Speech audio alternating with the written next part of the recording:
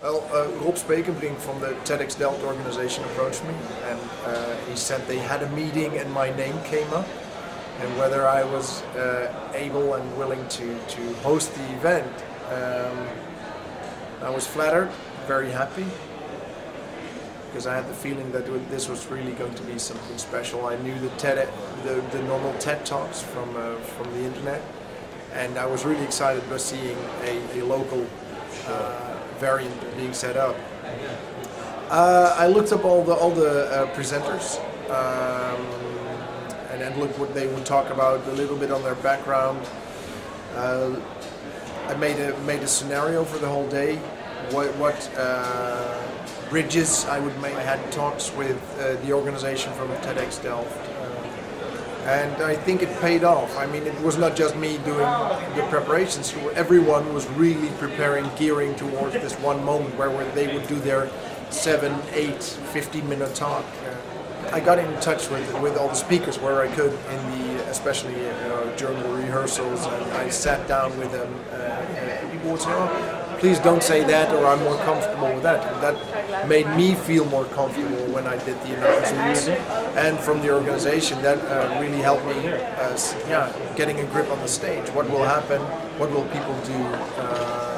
What's the whole plan for the day? Crap, this is a lot bigger than I thought. Yeah, I thought, well, I had the idea the whole time that this would be a pretty big thing, but this big, the whole electricity that was in the air, I had not anticipated that. Well, people they were very happy with what I did. It's hard to take a compliment. It was fun.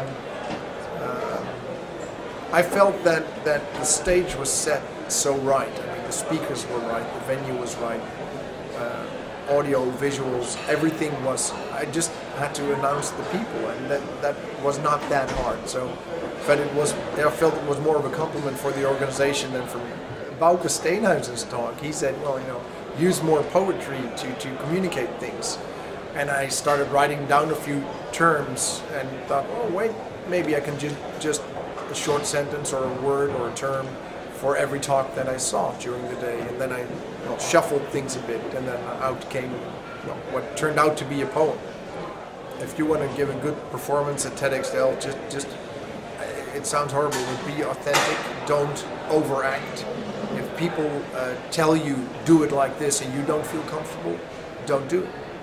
I mean, I saw some of the most amazing presentations I saw at TEDxDelft were the people that were just telling their idea, and I think that's what what TED is, spreading ideas, and it's not spreading your ego or spreading your job or the name of the company you work for. There were a few people who had just one idea of which they gave great examples, and they had content. There was meat to it, and it was not just performance. I think the best performance has content.